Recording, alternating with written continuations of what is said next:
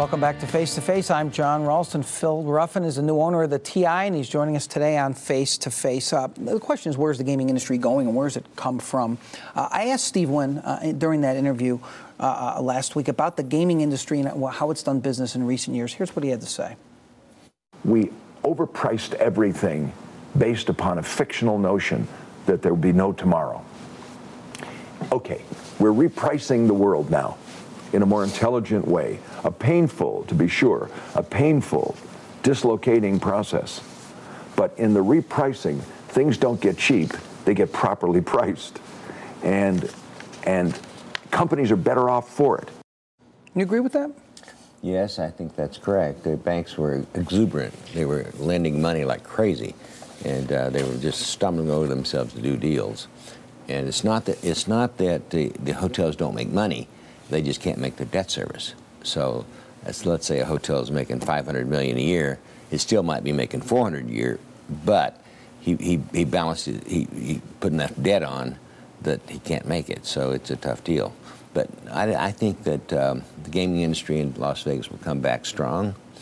Las Vegas is unique, and I think some of the other gaming venues around the country have, with very, very high taxes, won't be able to compete. I think we are unique. They have kept the taxes low here. So what did they do? They didn't send the money other places. They rebuilt here, and so that's kind of the. But that exuberance you talk about, Mr. Ruffin, that the banks had, certainly some of the companies here were overly exuberant too, and we're seeing the fruits of that too. In fact, Steve Wynn has talked about how he never built a property without having all the financing in place. These other companies amassed this huge amount of debt. MGM Mirage with $13 billion, Harrah's Station, all these companies. I mean, they were overly exuberant too, weren't they? Well, yeah, but you know, at the Frontier, for instance, we have other hotels too and other properties, and one of the major banks came in and wanted to loan a huge sum of money on the whole package, and it's very tempting to take that money, but then you have to worry about, can I pay it back?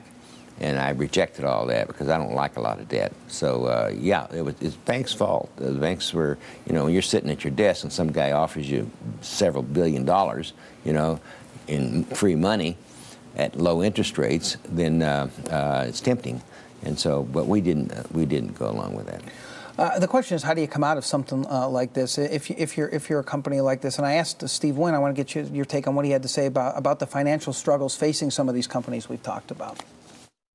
You can't connive or manipulate or be clever or be cunning your way out of this. You can't promote your way out of this. This is a time when you conserve assets, which means your employees and your cash. This is a time when you go to your capital structure. If it isn't right, you're doomed. What about that? I mean, how do you get out of this? You think he's right? If you have a lot of debt, you have a lot of problems. You might have to restructure. And explain what that means to the layman. How do you restructure and get out? Well, you go back to the banks. You go back to the banks, and let's say they've loaned you $1 billion, but you can't make that payment. Well, the banks don't want the asset. So you restructure it and say, look, we'll give you a piece of the equity, and we'll pay you back $500 million. And that's kind of how that works. That's a restructuring of the debt. Bankruptcy is a restructuring too, isn't it? Bankruptcy is an option, but it's a tough option. You think it's going to happen to some of these companies? I don't know. I don't think, it's like if you loan a guy enough money, you're kind of pregnant. And so, you can get yourself in a position where you don't want that asset back. So you're kind of forced to restructure it and talk terms. So, but bankruptcy is always an option. It's a threat. It's a threat to the lender.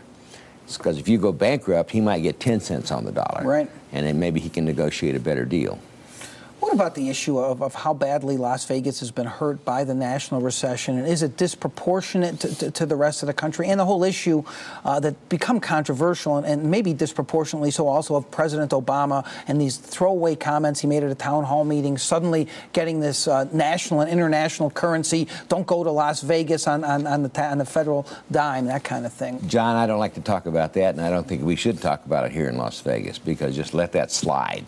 It was a stupid comment. He made it, and even no one else should have amplified it. Don't you think that Mayor Goodman going on all the national and international TV made it worse? I don't think we should amplify it.